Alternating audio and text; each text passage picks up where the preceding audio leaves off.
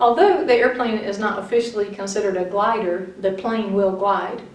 If you are flying and the engine stops suddenly, the airplane will not just fall out of the sky. What you want to do is you want to trim the airplane to your best glide speed. The best glide speed is issued in your pilot operating handbook, and it is already calculated by the manufacturer.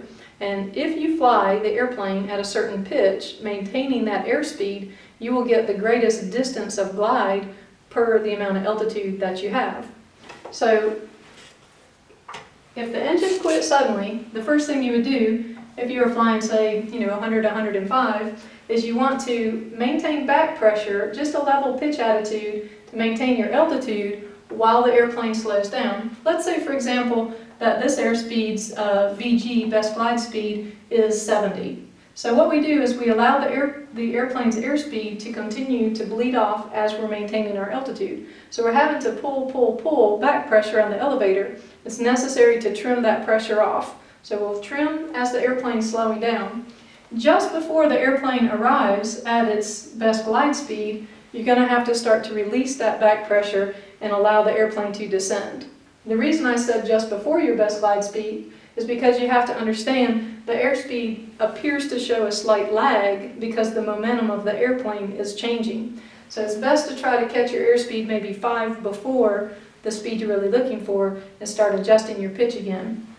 So when we glide, we hold our pitch attitude and we start trimming the airplane until we arrive almost at our best glide speed, and then allow the airplane's nose to descend and continue to trim so the airplane maintains that best glide speed.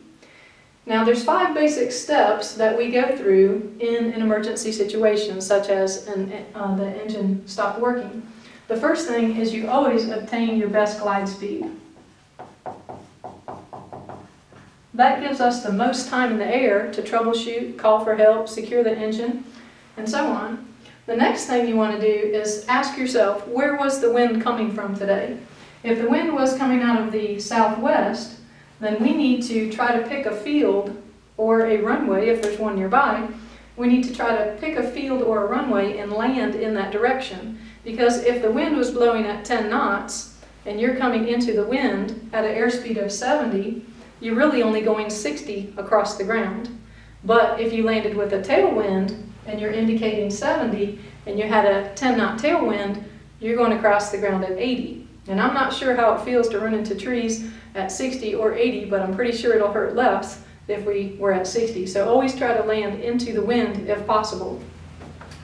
So once we've realized where the wind is coming from and we choose a landing site,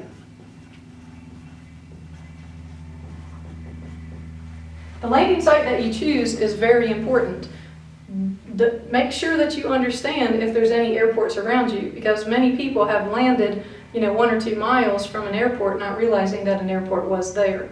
But if there's no airport around and you're forced to choose a field, try to choose one that has been established. What I mean is that it's not freshly plowed.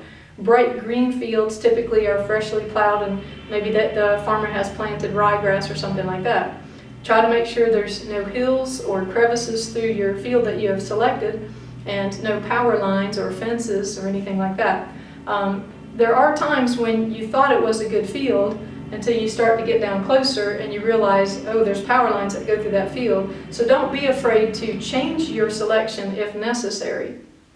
Also, if you were forced to land on a field that was freshly plowed, try to land along with the rows, not perpendicular to those rows. If you try to land perpendicular to those rows, the airplane may tumble, whereas if you land along with those rows, it should settle into the ground. If you were forced to land into trees, the only thing that was around were just trees, you still always fly the airplane.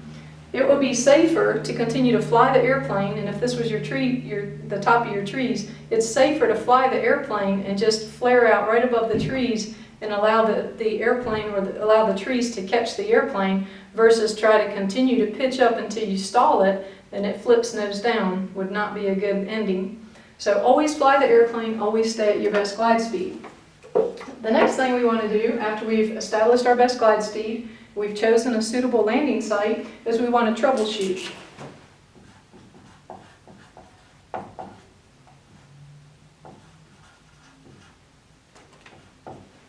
When you troubleshoot, you want to make a nice flow pattern for yourself. Check everything that has to do with fuel and electricity to see if you can get the engine restarted, because it may have been your fault. You ran an engine, one of the fuel tanks dry, or turbulence caused your knee to knock the key off, or something crazy like that.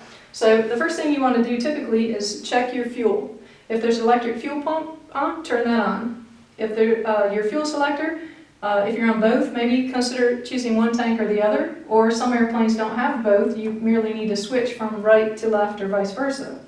The next thing you would want to check is your mixture. If you ran the mixture too lean, it may cause enough engine damage to make your engine stop. So consider adjusting the mixture.